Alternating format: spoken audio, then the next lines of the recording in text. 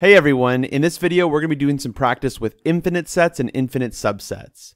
Now this problem is problem 6 from section 1.2 of your free online discrete math textbook, and I'll leave a link in the description so you can check that out. Alright, so let's solve this problem.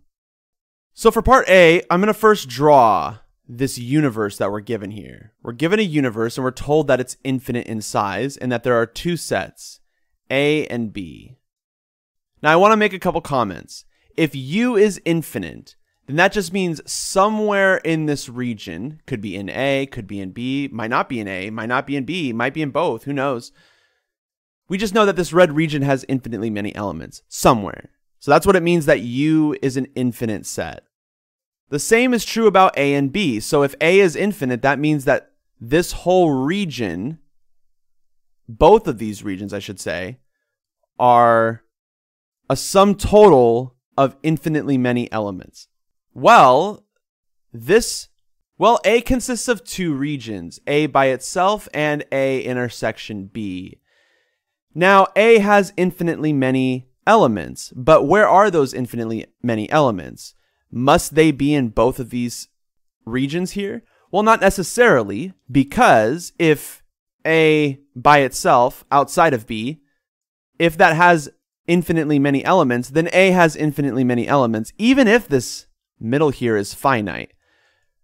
And this region right here is infinite, A would still be infinite in size. And so there are three possibilities when I say that A is infinite.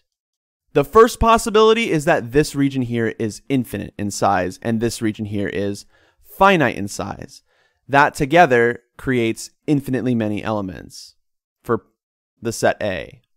The second scenario is if the intersection is infinite and A by itself is finite. In this case, A is still infinite.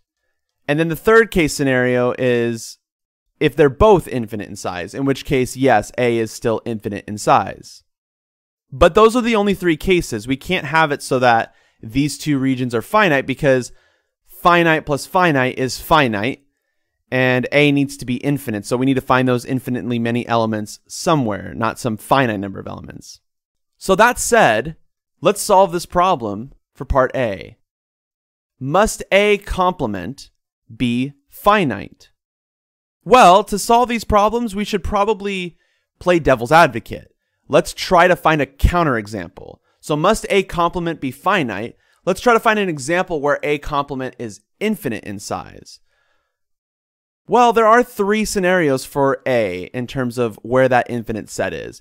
If we put infinitely many elements outside of B and finitely many elements in the intersection, then what does that say about set B?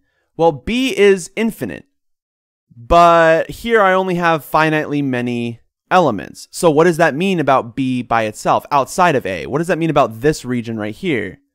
It means that this region must be infinite, so that finitely many elements plus infinitely many elements is infinitely many elements. We want that, we need that in this case.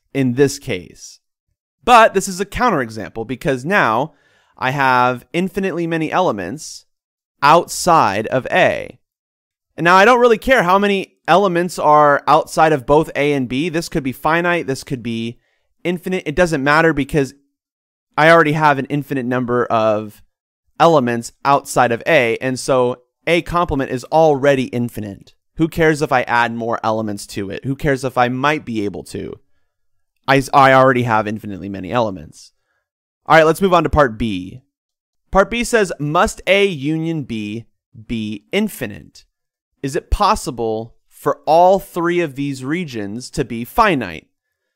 Well, no, because earlier we saw that if these two regions are finite, just these two regions being finite would imply that A is finite, because a finite number of elements plus a finite number of elements is a finite number of elements.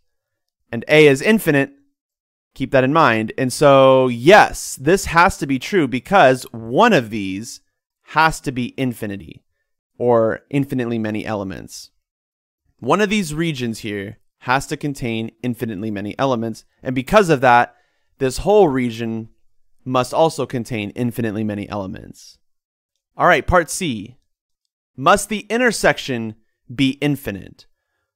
Well, let's try to play devil's advocate again. In this case, for A, I can either have infinitely many elements outside and finitely many elements in the intersection. I could have them both be infinite. I could have the outside be finite and the inside be infinite. Those are all scenarios for what it would mean for A to be infinite. But the goal here is to try to find a counterexample to this. We're trying to figure out, can we find a way to make the intersection finite? And so this is a really bad job of setting up for that. So let's say that A has infinitely many elements outside of B and finitely many elements in the intersection. Is this possible? Can I satisfy all the conditions in this problem? Can I finish this picture somehow? Well, B has to have infinitely many elements. And so there are finitely many elements on the intersection. I don't want to mess that up because we're trying to play devil's advocate here.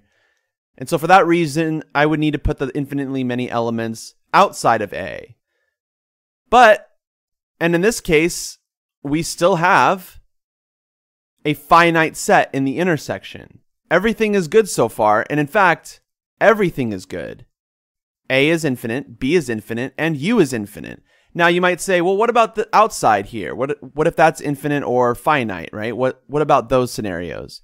Well, it doesn't matter because the only region I care about is the intersection here, and the intersection in this example is finite. And so must the intersection be infinite? No. So this is kind of interesting. The intersection doesn't have to be infinite. The union does have to be infinite, and the complement of A might be infinite. Just like in this scenario right here where B has infinitely many elements outside of A. And so must A complement be finite? No. There are scenarios where A complement is infinite as well. Anyways, thanks everyone, and I'll see you all in the next video.